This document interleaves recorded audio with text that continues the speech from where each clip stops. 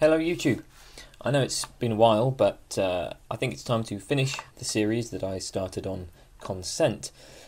In the previous videos we have examined the conditions that undermine consent, and we've examined the ontology of consent. Exactly, what kind of thing is consent? Is it subjective or performative?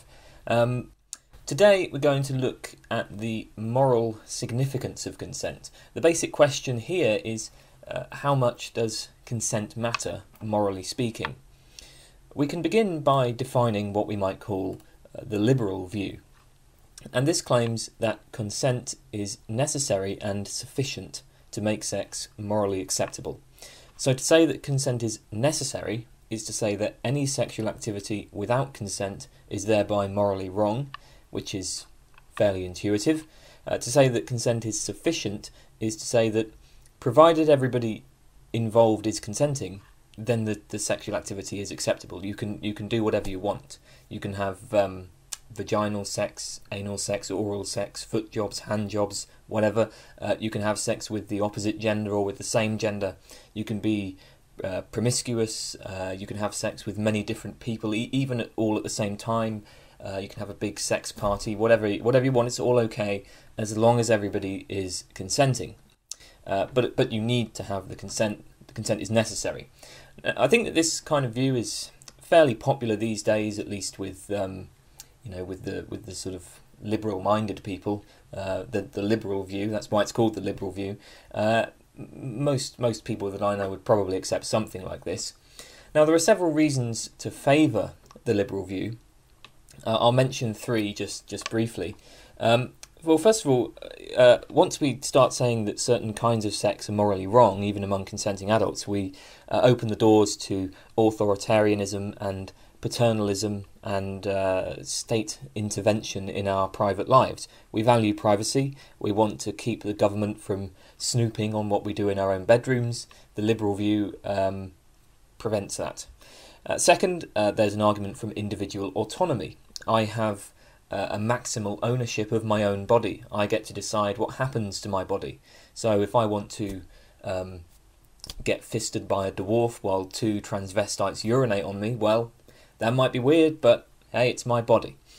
Third, there's a utilitarian case for the liberal view. Utilitarianism is the view that we should maximise happiness and minimise suffering. Now, if all parties are consenting, there is a presumption that the sex is a net positive for all parties. After all, if it wasn't positive, all things considered, for all parties, why would they consent to it? Now, of course, some people sometimes do things that are bad for them, but in general, I know better than you do what's good for me. So if two people want to engage in a certain sex act, and they both, if two people consent to it, there should be a presumption that it's better for both people that the sex occur than that it not occur. So, I mean, that's all fairly trivial, and that all supports the liberal view. Now, one thing I do want to note is that although the liberal view is probably our basic position these days, very few people hold it absolutely. There are a few exceptions. Consider, for instance, incest. If a brother and sister want to have sex, even if they're both consenting adults, many people will feel that this is morally wrong or should be illegal.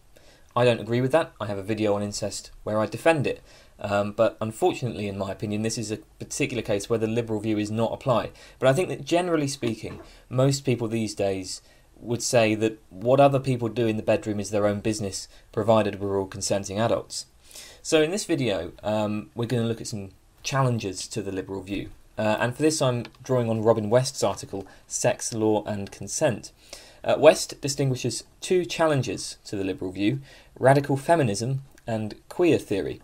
Well, first of all, let's consider radical feminism.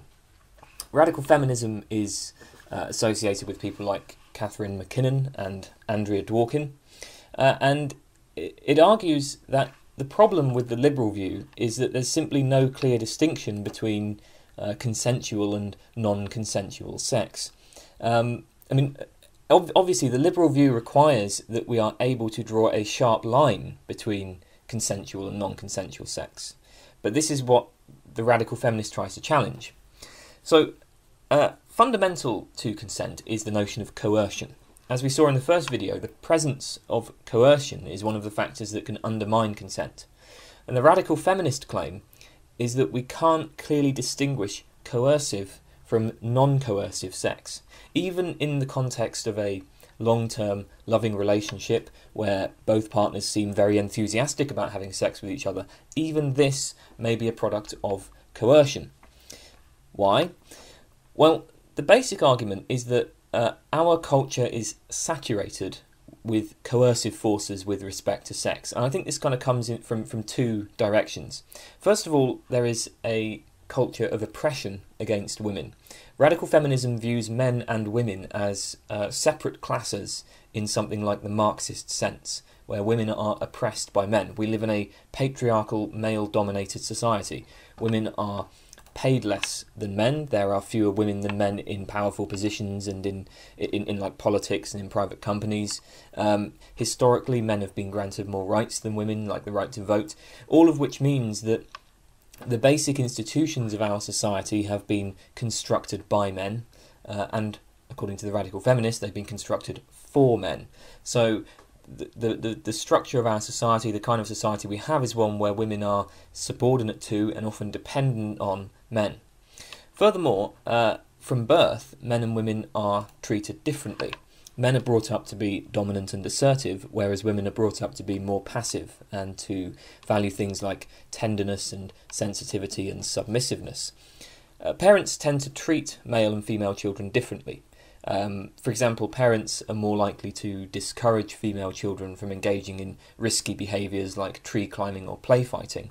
The toy industry makes guns for boys and dolls for girls. The education system often gives boys and girls different tasks. In my school, during the physical education, boys were made to play rugby and other kind of contact sports, whereas girls played less aggressive sports. Again, men are sort of brought up to be dominant and assertive, and hence they're more likely to influence the culture and construct the culture as to be for them, whereas women end up being more submissive. Women have been treated as second-class citizens for thousands of years. Obviously things are better today, but even in the modern world, the radical feminist alleges that women are severely disadvantaged relative to men. The mechanisms of the patriarchy are more subtle today, but they are still in play. So there's first of all this general culture of oppression against women, and a general culture where kind of men are in control and women are submissive and dependent. Second, our culture is highly sexualized. Pornography is available at quite literally the click of a button with the internet, and it often tends to show women in extremely submissive roles. All forms of media, from TV shows to movies to music to books and so on, place a heavy emphasis on sex and titillation, and women are constantly sexually objectified, reduced to just body parts for men to admire. Think about how often films show gratuitous nudity and sex, while often leaving female characters undeveloped in terms of their personalities and so on. There's that famous test, the Bechdel test, where a film only passes if if two women talk to each other about something other than a man. So the Bechdel test says a film or TV show only passes if there are two women in it who talk to each other about something other than a man. Surprisingly, there are very few films that pass this apparently simple test, which suggests that female characters very rarely have substantial roles in stories. The overall picture then is that the media presents women mostly just to show off their bodies, rather than to emphasise their skills, lives, personalities. The value of a woman is just her body, her appearance. And of course, I mean, that's become quite a controversy in Hollywood. I remember reading this, quite a lot of actresses objecting to the fact that once they start getting older, the ability to get roles just drops off. Whereas the same isn't true of male actors; they can keep getting roles into their 50s, 60s, and so on. But it really drops off once women get older. It seems like the only value is the body. And now, although our culture is sexualized, the emphasis is on heterosexuality in particular. Heterosexuality is normalized and people are pressured into it. Perhaps not explicitly forced into it these days, but there's still significant cultural pressure. The result of all this is that males are taught to be entitled towards women and sex, while women are taught to accept sex.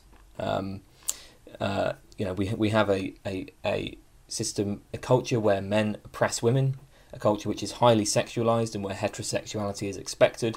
The result is that men are entitled towards sex, women are taught to just accept it. In the past, the sort of religious traditions held that women must submit to their husbands. In modern society, since the sexual revolution, women are now expected to submit to sex basically across the board. They're expected to be sex objects for men. In either case, sex is used to keep women in a submissive position.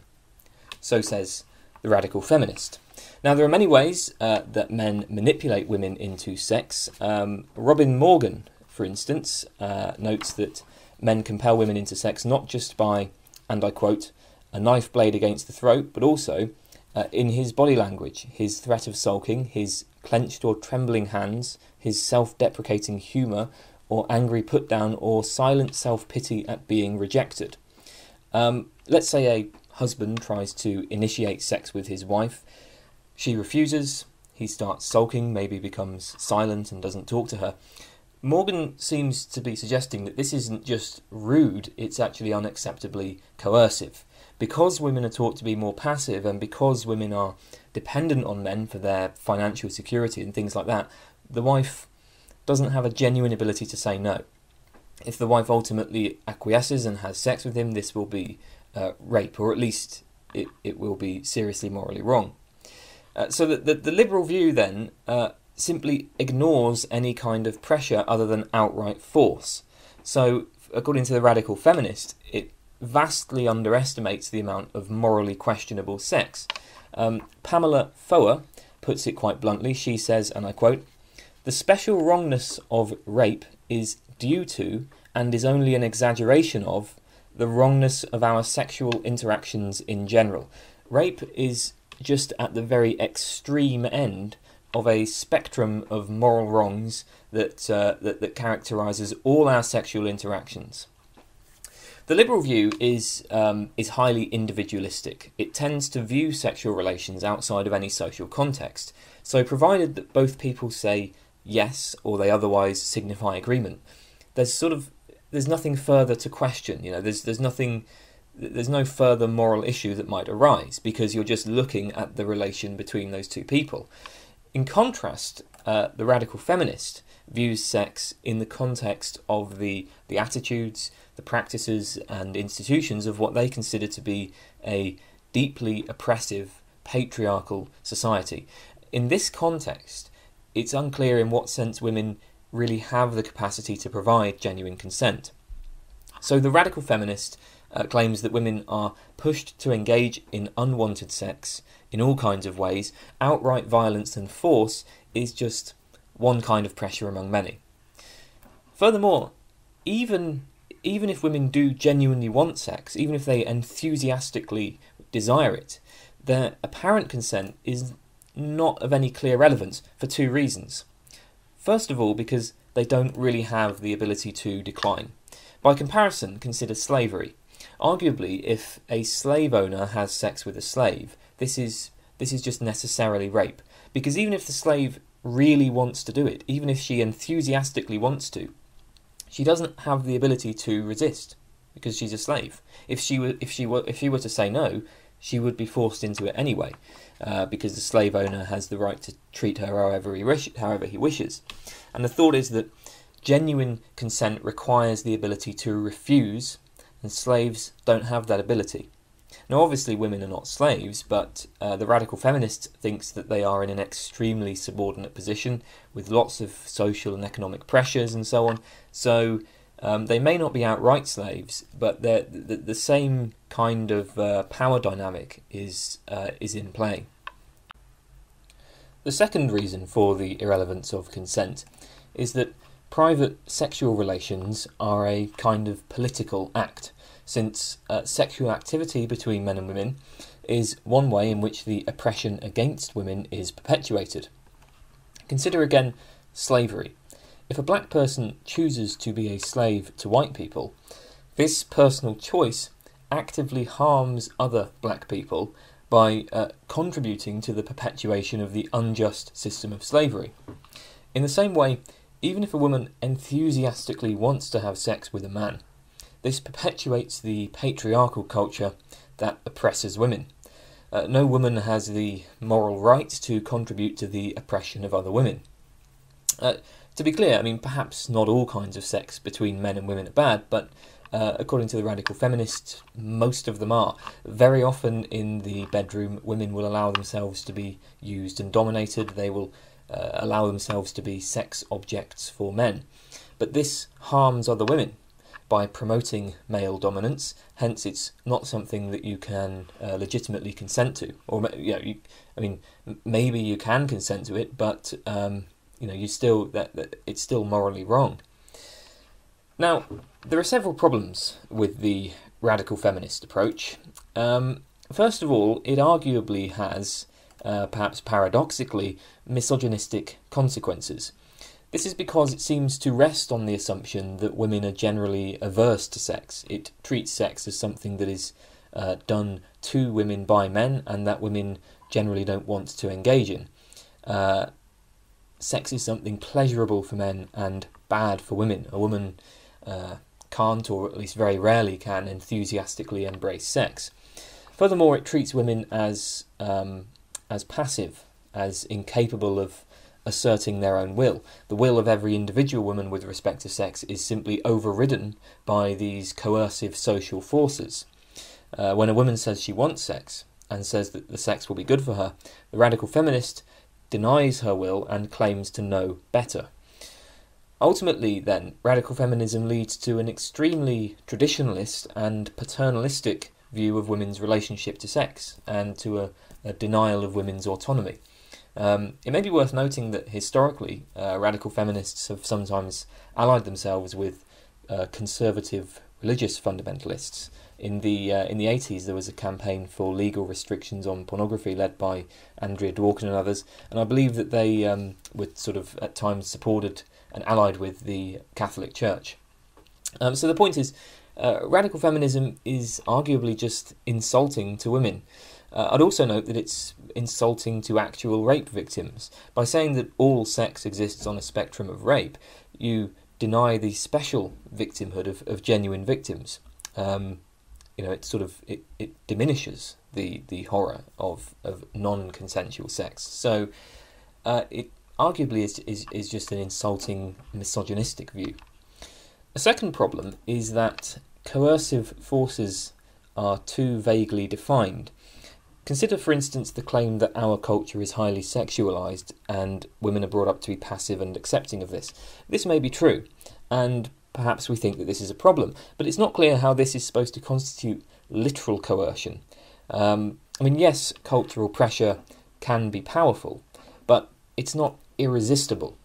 That's how culture changes. Individuals can decide to go against the grain.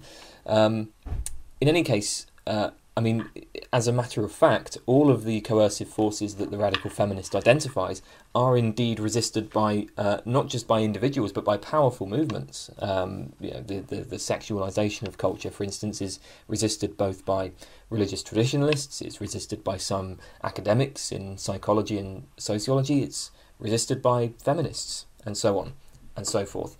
Consider again the analogy to slavery.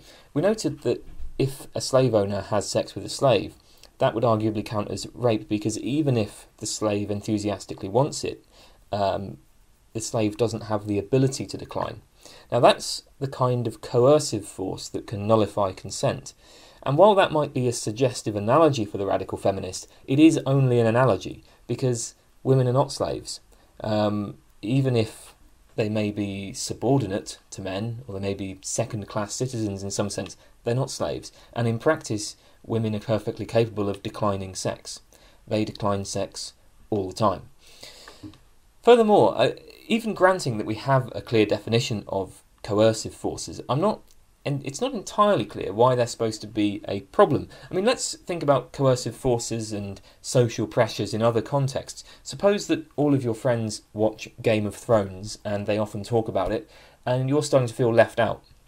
You're not particularly interested in watching Game of Thrones, but you want to be able to participate in the discussions that your friends are having. Now, pretty clearly, you're under some sort of pressure here to watch Game of Thrones, so you watch it. Now, is that a moral problem? I would say no, because there's nothing intrinsically wrong with watching Game of Thrones. And the same is true of many other cases. As a result of social pressure, you may be pushed to do more exercise, or to eat more healthily, or to abstain from drug use. And there's no problem with that. And in fact, even if you're pushed to do bad things, maybe you're pushed to eat a bit too much chocolate cake, or you're pushed to smoke cannabis, I'm not inclined to view that as a moral problem either. So, sex is not intrinsically bad. It's often quite fun. Sometimes it's not fun, but even bad sex isn't really a big deal. I mean, my girlfriend has had people before me who were boring or a bit gross or whatever, and we often laugh about them now. Her experiences weren't pleasant at the time, but they certainly weren't traumatic. So, does it really matter if there's this nebulous social pressure to have sex? It's not really clear to me that that's a problem at all. Third, if we attempt to apply the radical feminist view in law, it would seem to have some extremely authoritarian consequences. Now, to be fair, I don't think any radical feminist has actually argued that we should have the police go around to people's homes and arrest any man caught having sex with a woman. But radical feminists have certainly campaigned for legal restrictions on prostitution, on pornography, on practices like BDSM. I think that they are far too complacent about major expansions of government authority. And so maybe that would be another worry. Finally, according to Robin West, the main problem with the radical feminist critique is that even granting the premise that so-called consensual sex is acquired through coercion, even granting that premise, the fact remains that the coercive forces that lead to consent are simply not equivalent to non-consensual sex. In other words, the coercive forces that elicit consent are not the same as the coercive forces that override consent. Consider, for instance, being burgled in one's house or robbed on the street, in contrast to being exploited by an unscrupulous employer. Very arguably, workplace exploitation occurs due to various social and economic pressures. Nobody wants to work for a bad employer. People do it because they don't really have a choice. In this sense, we might draw an analogy between a bad workplace and a robbery. In both cases, you're being coerced, in some sense, into giving up something of value to you. But notice that there's still a significant difference between the two things. Robbery is simply far more traumatic, far more of an invasion. There's more fear. There's a sense of immediate danger, since if you're held up on the street, there's the possibility that you might be injured or killed. Or if your house is robbed or burgled, a place that should be safe and comforting has been violated. There's a sense of a complete lack of control. It's abnormal, it's not in the standard course of things, it's not something that you have any experience dealing with. So the same is the case for rape. Even if we accept the radical feminist premise that all sex is saturated with these coercive forces and that women are constantly pressured into sex, the fact remains that there's just a radical difference in the phenomenology of agreeing to sex due to some cultural and economic pressure and being forced into sex by a rapist. When your consent is elicited due to cultural pressure, that's just not as psychologically or physically traumatic as having your consent simply ignored.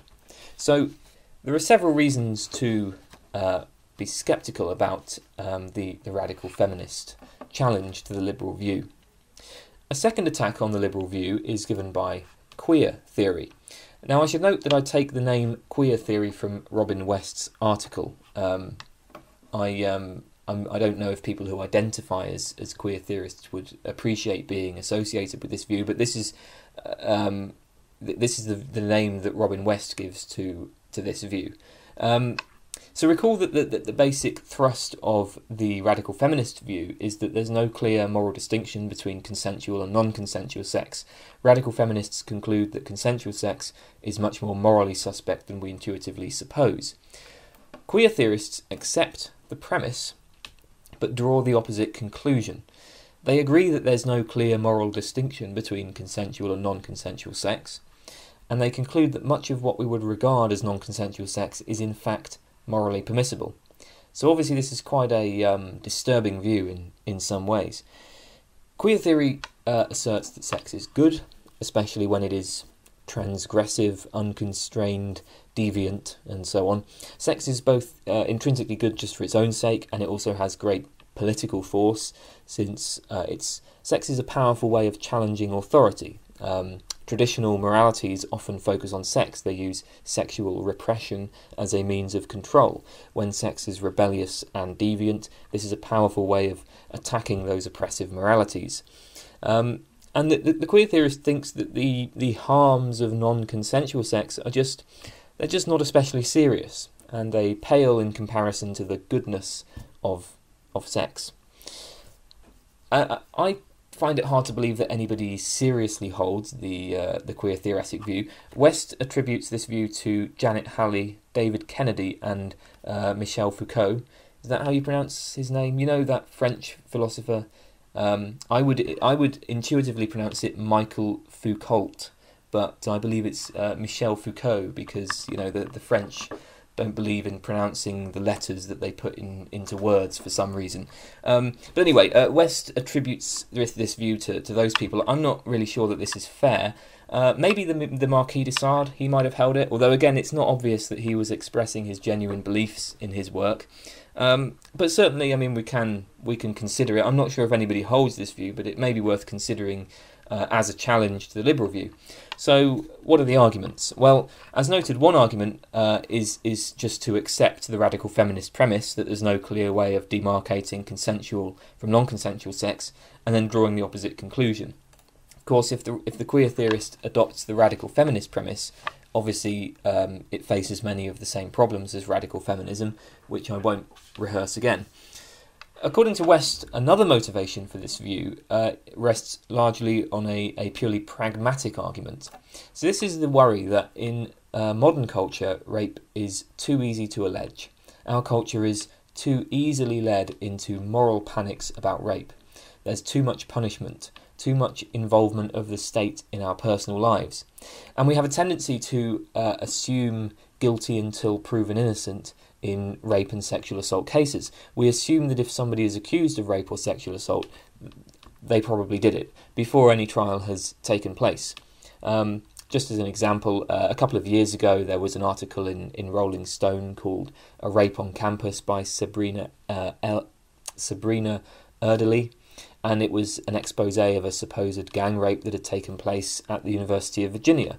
In fact, it was completely fabricated. And these sorts of hoaxes, they do seem to happen quite often, and very often people just accept them without much critical thinking. Part of the problem, I think, is that if you ever express any skepticism about a claim of rape or sexual assault, there are a lot of people who will attack you for victim blaming, or things along those lines. Similarly, many people have voiced concerns about increasingly restrictive attitudes to consent. You might have seen that video, "Consent is Sexy," I think it was titled. I think the original video has been taken down, because when I looked it up on YouTube I didn't see it. But it's still available on the Young Turks channel. If you type in "Consent is Sexy" on YouTube, there's a video by the Young Turks where they show the video and then talk about it. And it's supposed to be an example of how consent ideally works. And go and watch the video, see what you think. I have to say, I think it's the least sexy thing I've ever seen. Now, the point of the video was to promote this idea of affirmative consent, which is the idea that consent has to be explicitly given, enthusiastically, explicitly given every step of the way. Just because you don't object to something doesn't mean that you consent. You only consent to a sex act if you explicitly agree to it. This has become quite popular, it's been written into law in some places, but is it right? Well, there may be some reasons to worry about this. Let's say that you've gone out on a date with a guy, it goes really well, you go back to his house, you start watching a movie or whatever, and as you're watching it, you know, he starts touching you, maybe moves to the breasts, puts his hand down your trousers, whatever. Now, provided that you are fully conscious and fully aware and you're able to object, it seems kind of plausible to say that if you don't object as he's doing this, then he's done nothing wrong. You have in fact consented. You know, if you don't want to do something, then you do have a responsibility to voice objections if you have them, and the failure to voice any objection, to either say no or to push him away or anything like that, the failure to do any of that in itself signals consent. That seems like a plausible sort of view to me, and in that kind of case you wouldn't want to accept the affirmative consent standard. So you know, with all of this considered, then there is a worry with respect to how quick we are to turn rape into a moral panic, and the queer theory resists this by denying that non-consensual sex is sufficiently harmful to warrant such responses. Of course, the main problem here is that this kind of pragmatic argument simply doesn't establish the queer theoretic conclusion.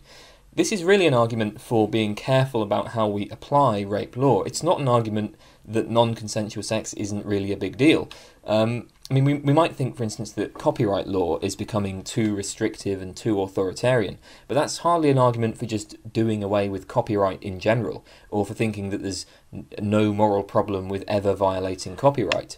Similarly, if we think that, for instance, affirmative consent standards are too authoritarian, too restrictive, the proper response to that is to object to those specific standards, not just to throw out the concept of consent wholesale.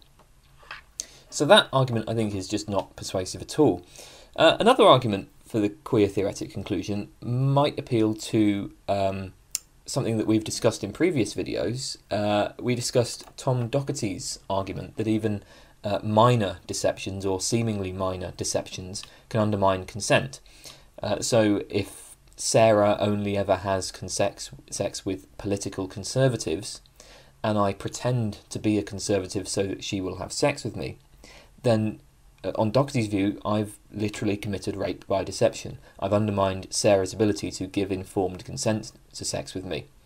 Now, Doherty hopes that we will conclude that since non-consensual sex is seriously wrong, then using minor deceptions to acquire sex is also seriously wrong. But notice that we might take it in the other direction. We might instead argue, okay, deception undermines consent, but using such deceptions is clearly morally acceptable, or at least it's not seriously wrong. You know, it's just part of the game of dating. So non-consensual sex is at least sometimes acceptable or not seriously wrong. The famous in philosophy saying goes, one person's modus ponens is another person's modus tollens. Perhaps all Doherty's argument really shows is that consent isn't always all that important. There are contexts where it doesn't really matter if sex is non-consensual. Okay, I think that's enough for now. I'll look at another argument for the queer theoretic view and a few other considerations about it in the next video, but I'm going to stop here. So, as I say, we'll continue this shortly. Goodbye.